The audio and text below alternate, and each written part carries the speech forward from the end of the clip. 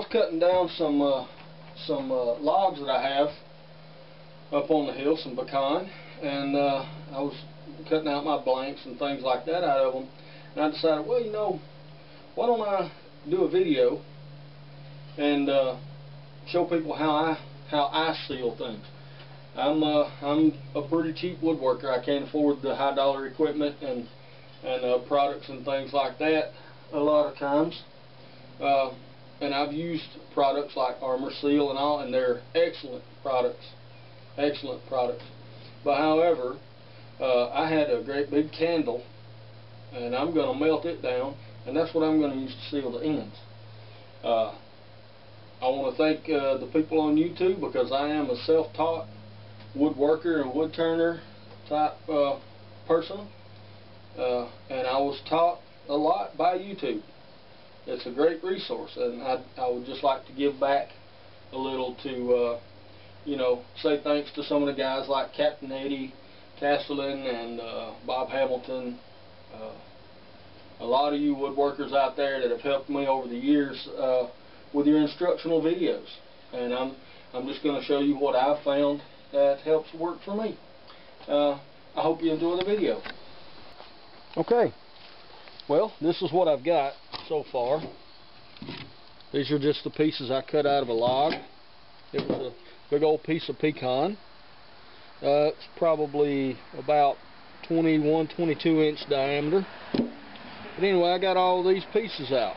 Basically, all you want to do is cut out the pith, the part right in the middle of the wood where all the cracks come from.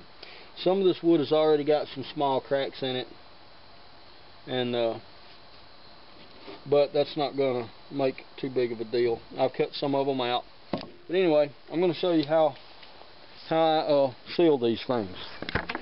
For starters, I start out with a block of wax. My mom gave me this this big old candle, and it works great.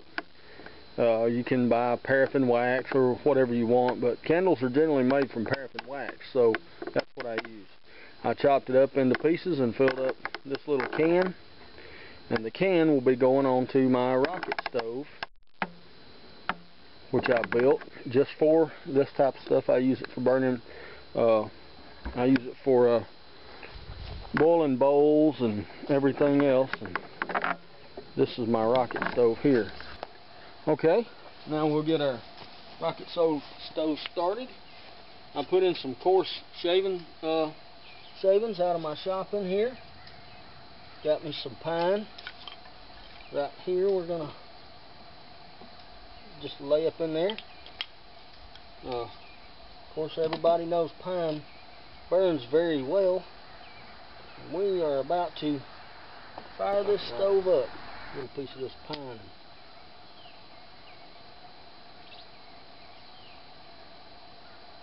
There we go. Better than a match.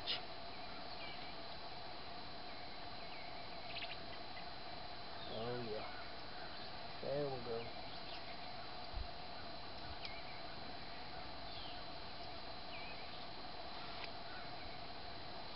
And the way this thing works, it's just like a chimney is all it is. It pulls hot air, or it pulls air in through here. It gets sucked up and accelerated through the top. These things are voracious. They will eat a lot of wood. I'm hoping that that my wax will actually melt before I run out. Okay, she's really cooking now. It shouldn't be long. It shouldn't be long until I get my wax melted.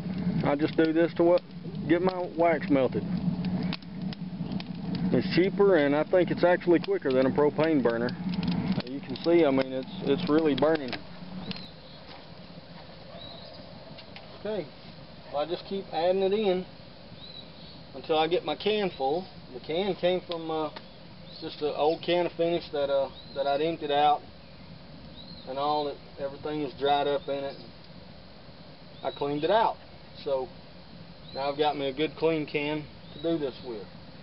It's a lot cheaper than buying some of the commercial waxes and all, because all I'm doing is sealing the ends of the wood. That's all I'm going to do with it. As soon as this finishes melting down, I'm just gonna go ahead and I'm gonna coat the ends of all these pieces, and it's almost done now. So about another 3 or 4 minutes, and I'll be finished, and I'll be back to start coating these ends. Okay, now with the wax melted, it's taken me probably 5-6 minutes to melt it. I'm going to set it right down here. Give me a good place to set it.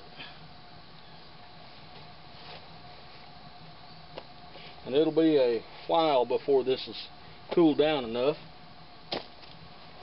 But I'm just going to take an old paintbrush and just take each piece and coat the ends of it. Just like that. It goes on like water.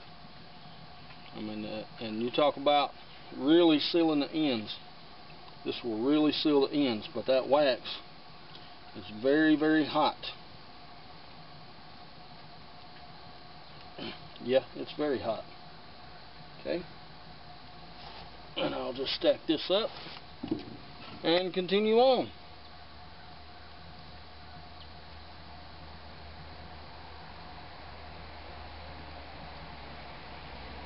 Well, this dark red color looks kind of funny, but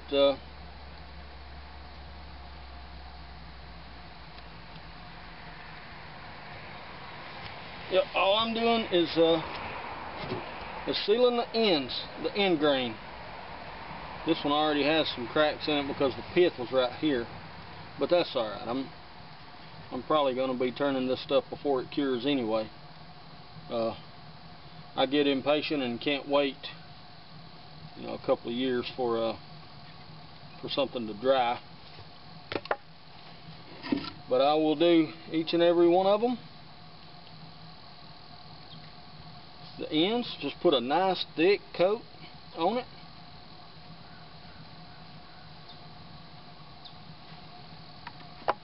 And this pecan will be ready to turn a little bit later. And I'll be back in just a few minutes. Okay, so here it is. I've got several good pieces out of that one.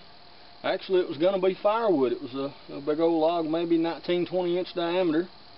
I got a really large bowl blank, a couple of quarter sawn pieces, some large spindle blanks. That one's about maybe 4.5 by 4.5, 6 by 6. And then I got these pieces here I can use for you know, whatever. Maybe turn them into pen blanks or bottle stopper blanks or whatever. I hope you enjoyed watching. I'm still new at this YouTube thing, so bear with me just a little bit.